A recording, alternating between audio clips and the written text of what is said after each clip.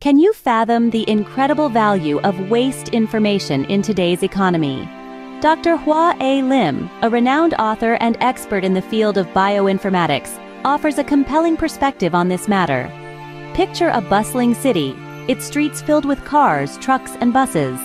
The exhaust fumes they generate are considered waste, yet imagine if we could harness this waste, turbocharge it, and convert it into something beneficial.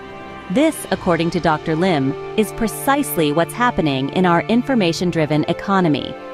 Dr. Lim paints a picture of a new generation of enterprises, born out of the information exhaust emitted by older businesses.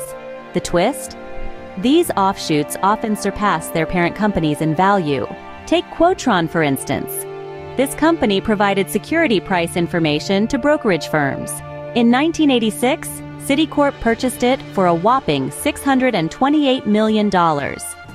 Quotron didn't have exclusive access to this information. It merely captured, processed, and recycled the transaction data generated by the brokerage industry itself.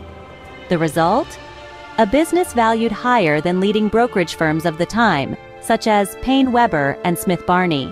In a similar vein, Dr. Lim narrates the story of TV Guide. Acquired by Rupert Murdoch in 1987 for over $2 billion, it was essentially a well-packaged listing of TV broadcast schedules. Yet, its market valuation surpassed that of any major broadcast network, including ABC, CBS, or NBC. Dr. Lim then brings us to the tale of the Official Airlines Guide, or OAG. It was a simple listing of monthly flight schedules, yet it sold for $750 million in 1988. Despite merely consolidating flight information, its market value exceeded most airlines and was only slightly less than US Air. Last but not least, Dr. Lim speaks of the Yellow Pages. Compiled by telecommunications companies, these directories brought in more revenue than the standard telephone services offered by these very companies. In each of these stories, we see a peculiar inversion of value.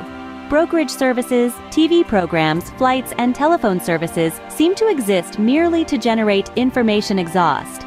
This waste is then captured, turbocharged, and recycled into businesses that are often worth more than the original generators of the information. In conclusion, Dr. Lim presents us with an intriguing insight. The waste information generated by businesses is not waste at all. Instead, it is a gold mine, a tremendous business opportunity waiting to be harnessed. The examples he cites are testaments to the power and potential of the information economy. After all, one man's trash is another man's treasure, and in this case, information exhaust is indeed a treasure trove of opportunity.